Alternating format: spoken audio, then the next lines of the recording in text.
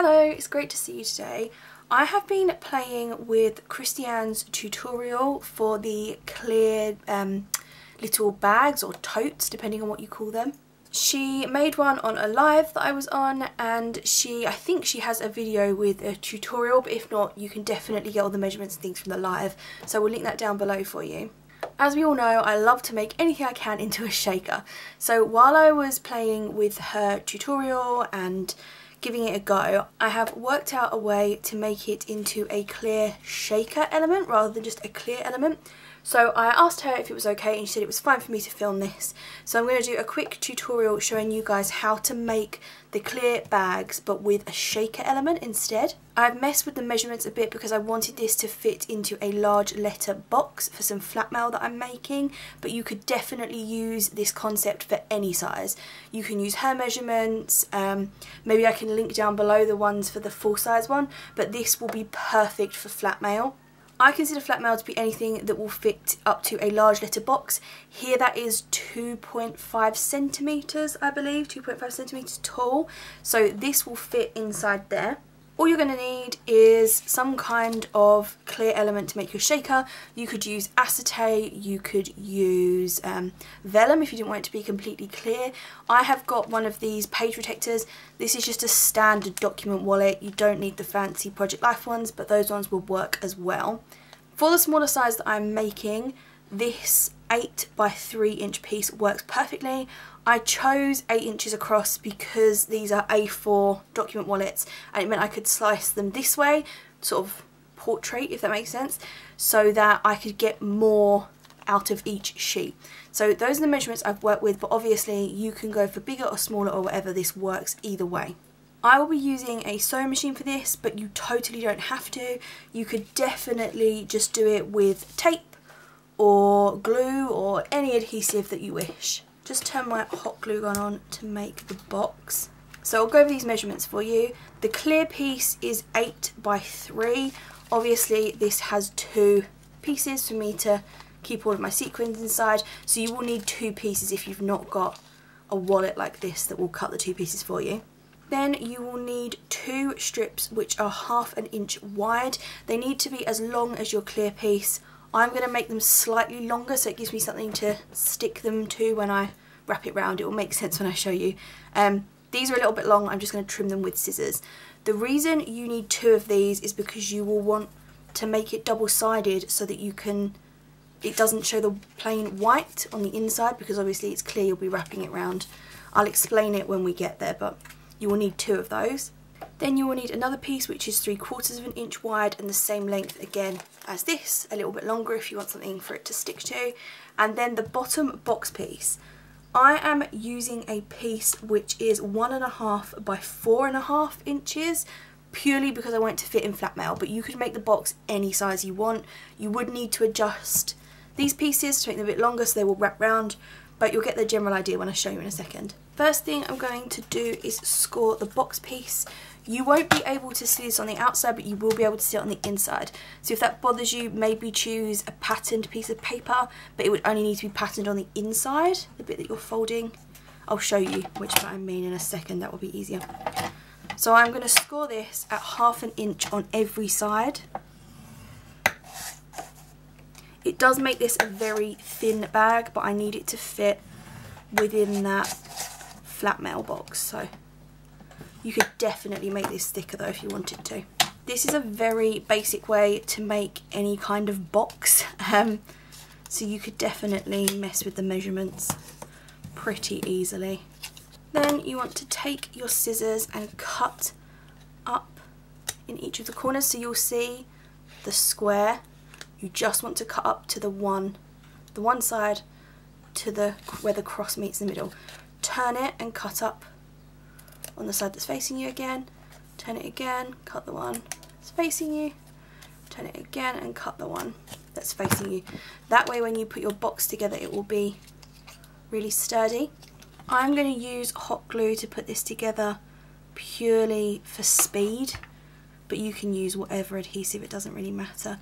And you won't be able to see the outside of this box, so don't worry too much about that. If the tops of these pieces don't line up exactly or anything, it's fine, you won't see it. See, like here I've got a little bit that's overhanging, won't notice once I put it all together, so not going to worry about it.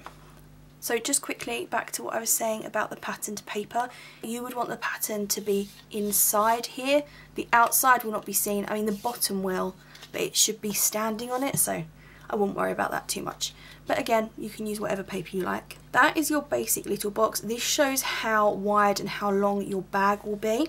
Next up is preparing your clear piece. Because mine is attached at both sides, I want to just cut this side open so that I will have a slot to put my sequins in. Mustn't forget the sequins.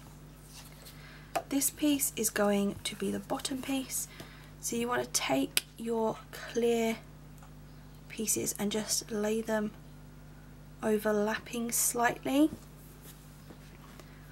I'm going to trim this while I'm here. So I've just, as you can see, just got a little extra bit either side. I like to adhere this bit with sellotape because you won't be able to see it, but you could definitely just use double-sided tape and stick this on. I'm using sellotape because I will be using a sewing machine and it does not like double-sided tape. Make sure to keep the sellotape, whatever you're using, on the white part, not on the clear. This comes slightly off of the card, but I'm planning to trim it in just a second, so it'll be on there like that. I'm going to trim off the extra sellotape. You might not need to do this step, but I'll show you because it's the way that I'm doing this one. Then you want to do the same with this piece. Again, I need to trim this one. You want to just make sure that the clear piece is overlapping it slightly. And then I'm going to use more sellotape to hold this bit on here. If you aren't going to stitch the cardstock pieces on, then I would suggest also sticking the plastic bits together, obviously. So you would need double-sided tape on the cardstock and then double-sided tape inside here to hold all of your sequins in place.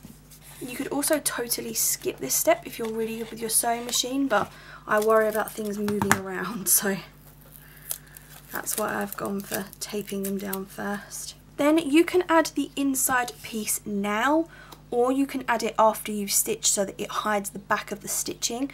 I think that's what I'm going to do. So I'm going to go over to my sewing machine. You're going to stitch both long edges and one short edge. Make sure that one of your short edges stays open for sequins, so that will be this edge for me. So again, you're stitching just these three. This is your piece with all three sides stitched. If you haven't already added your second piece to the inside, go ahead and do that now. I'm going to use double-sided tape for mine. This red line tape is from Hobbycraft and I find it just holds a bit stronger than the normal one. And just trim that to the same size as your top piece. That is your basic clear element. Now you just want to add your sequins inside. You can add as many or as little as you like. It's entirely up to you, this part. You could use confetti if you like. You could even leave it clear if that's what you like. It's entirely up to you, but I love to add sequins to absolutely everything that I can, so I think it probably needs just a few more. Once you've added as many sequins as you like, you can go ahead and stitch this edge closed. I'm going to run over and do that now and I'll be back with you in a second. Here is your shaker part completely finished. You need to go ahead and trim off, oh sorry, it's tape over. You need to go ahead and trim off the threads that are poking out. Unfortunately, while I was halfway through sewing, my bobbin ran out. So I've had to use a darker one because that's just what I had on hand and I wanted to get this finished. But obviously, if you're using matching or a light colour, you won't notice quite so much. Also, the way I'm going to be putting this together, I'm planning to hide the join. So the way Christiane makes them, she adds the straps the whole way along the front and the back. Let me grab a piece of paper and show you. So this was the front of the bag. She adds straps so that they tuck in here and then go all the way to the top. You can hide this join behind one of these. The easiest way I've found to do that is to mark this where you think you're going to add those straps. So probably a bit close together. I was going to say there, but okay, ish. I might move them in or out ever so slightly, but remember that the thicker part is the bottom of your bag because the top part will not cover this quite so well. Best way I've found to do this is to use hot glue.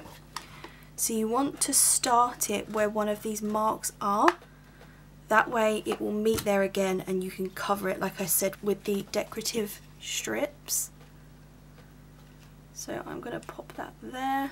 Once your first bit is stuck down, you're basically just wrapping this bottom piece around the box. Obviously you want to sort of make sure that the sequins are where you want them to be. You can distribute them after it's all stuck down, so don't worry too much. Using hot glue to just go round bit by bit. I find this the easiest way. You're just aligning the bottom of this piece with the bottom of the box. Hold each bit for a few seconds and then move on to the next.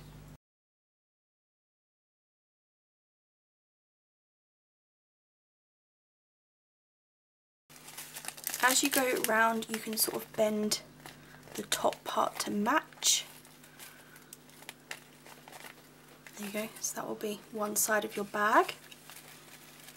You can push the sequins round later, so don't worry about those. Ooh.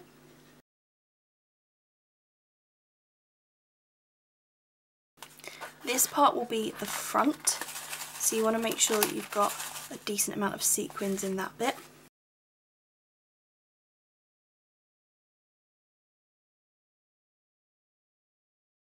And then you're just coming back around to meet this piece.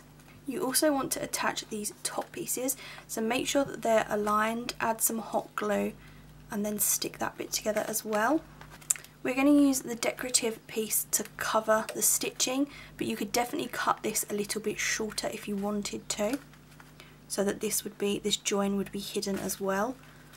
And you could do the same with the other piece. Let me cut that bit a little bit shorter. Also remember that we've made the join at the back of the bag, so it won't notice as much as the front here. That is your basic bag shape. Now you can do whatever you like to the front and the back. Like I said, I know Christiane adds the little pieces. You could slot that in there, go all the way up. And then there's another one on the other side. So it would end up looking like that. And you could also match those on the back, which, like I said earlier, will cover that join. Then she adds on handles, which you can do the same way as I have on my 3D Memory Decks bag. I will link that tutorial down below for you, but I just wanted to really quickly show you how to create the shaker element instead of just the plain clear one. I will make sure to post a picture of this finished little bag over on my Instagram. I might even decorate it and finish it all on a live. If I do, I will let you know about that as well. So thank you so much for joining this little tutorial. Hopefully you'll all be making these shaker bags very soon. Please don't forget to tag me if you do. I'd love to see your creations. Like this video if you enjoyed it, subscribe to see my future stuff and comment down below. See you next time. Bye!